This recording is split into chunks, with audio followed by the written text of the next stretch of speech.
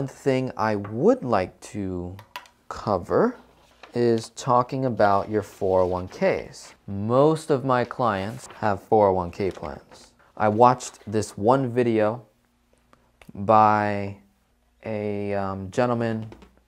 His name is Jerry Feta, and he has something very unique. He's all about 10x. He likes the infinite banking concept. He likes velocity banking. He likes using credit cards, you know, pay off debt and accelerate debt. He talks about investing a lot more than I do. And he covered, and I'll be sure to have a link in the description that will send you to his video. But I'm just gonna like steal his numbers here. He talks about the 401k and how expensive it really is to have a 401k versus the amount of money that, you know, you would make from a 401k. So I hope this was super valuable for you guys, especially for some of my new students. This is a great comparison to share with your family, you know, or even with a spouse. I know for this gentleman, I think he has his wife included. Yes, he does. But I have some clients that do not have their spouse's income included in their velocity banking scenario. So unfortunately, what does that do? That, you know, it doesn't. We're not maximizing every dollar in the house, right? So it's like, you know, if you're not on the same page with your spouse, that can cause some conflict in the household, right? You would agree?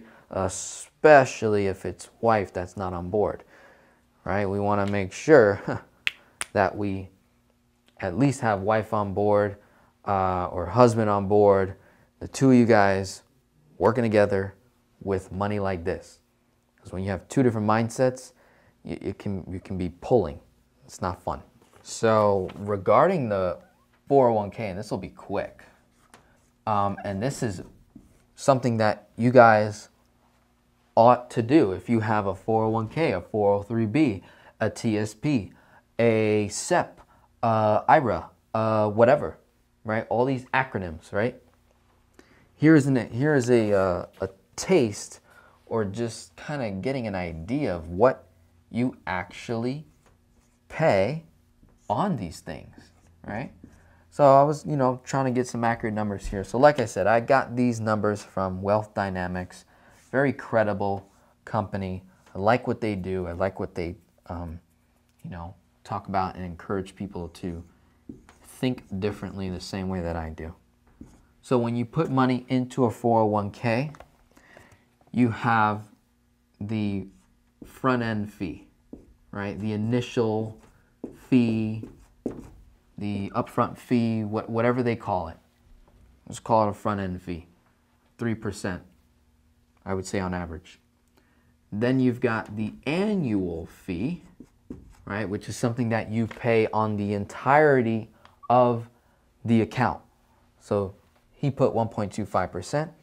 And then you have the tax rate of the individual, 22%. These numbers are based off someone making $100,000 a year. And they're contributing, I think it was like $19,000, like max funding, the 401k. And then this 3% is inflation. I know some will say inflation is 2%, but that's irrelevant. The number can change, right? So if they were to fund this thing for 33 years, right? And let me just make sure I have this correct. So funding 33 years, $19,500 per year would equal $643,500 in principal is what would have went into your 401k plan, someone making 100 grand a year, and you're max funding your 401k, 643,500 in principal. And you would make, I think if you were, averaging 8% return, I believe it was that he used. I think he used it, yeah. Could be higher. 8% return or higher, whatever. Obviously, you got lows and highs throughout this account.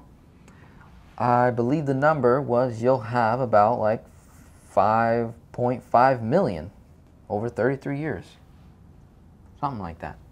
5.5 million. It's a lot of money. But you would pay about 2 million in fees, right? So you would pay about 2 million in fees, which is just insane to me personally, right? So what happens is when you're earning this supposedly average rate of return, what most people are not factoring in is the fees that come with the 401k, the tax rate, right, that you're currently at, and the rate that you'll be at. So this rate would go up. So when you get older, the taxes would be higher.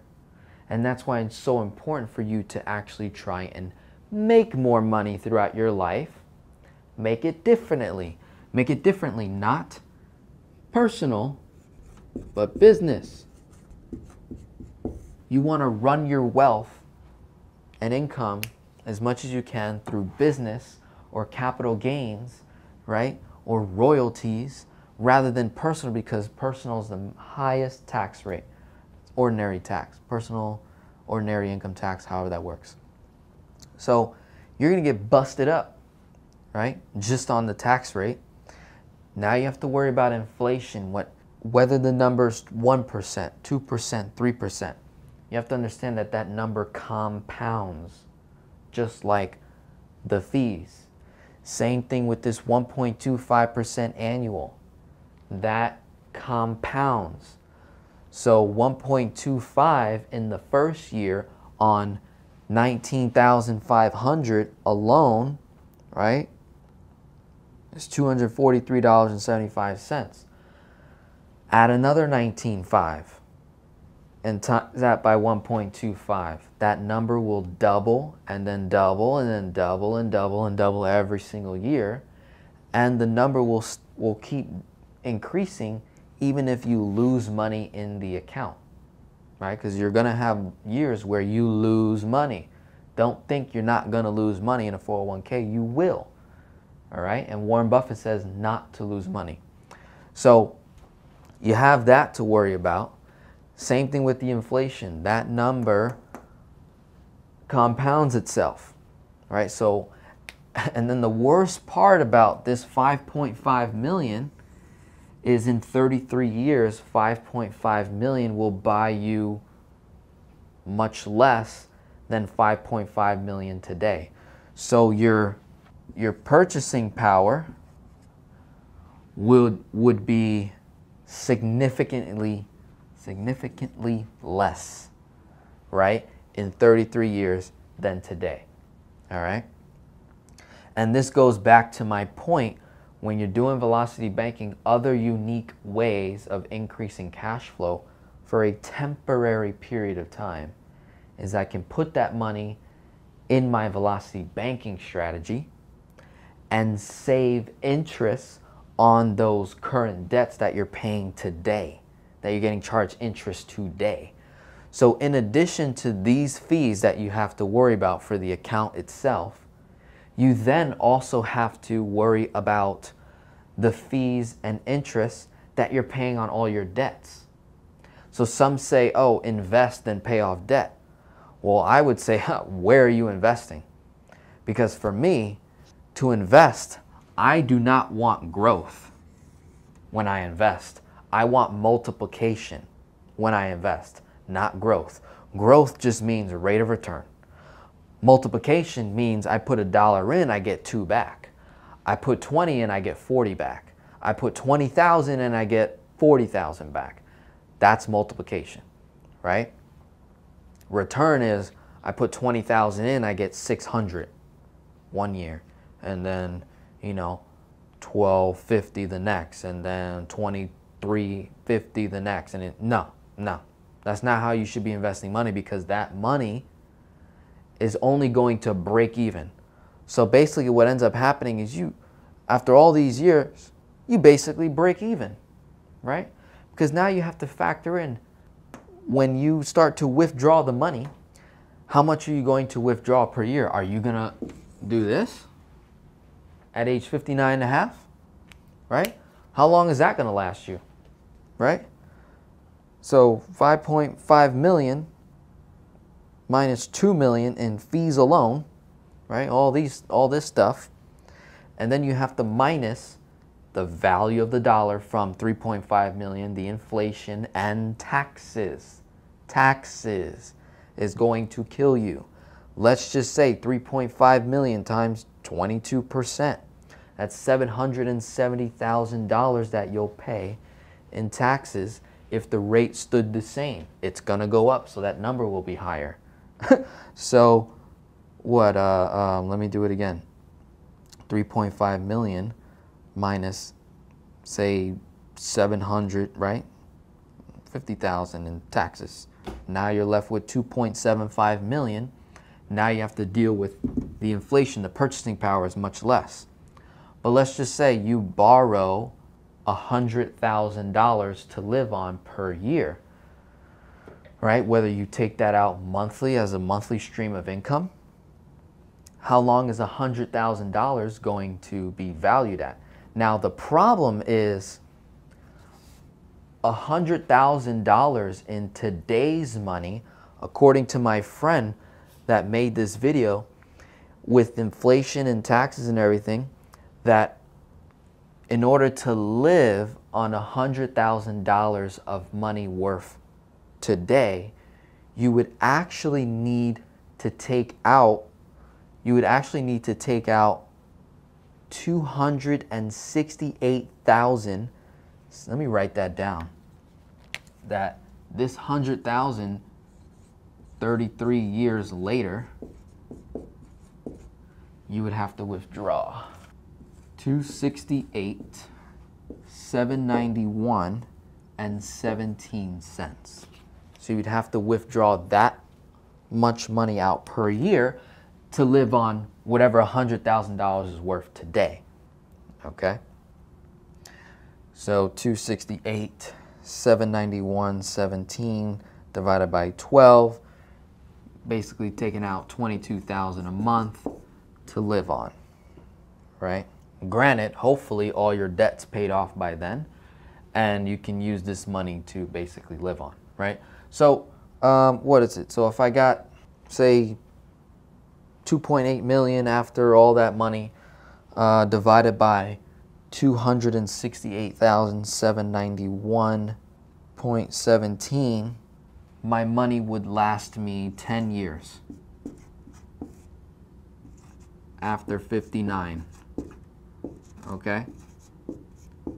And there are so many statistics right now of retired individuals running out of money and having to go back into the workplace, which then takes jobs from the younger people, right? That need those jobs. You're taking, the older people are taking jobs that you really shouldn't be working. You should be retired.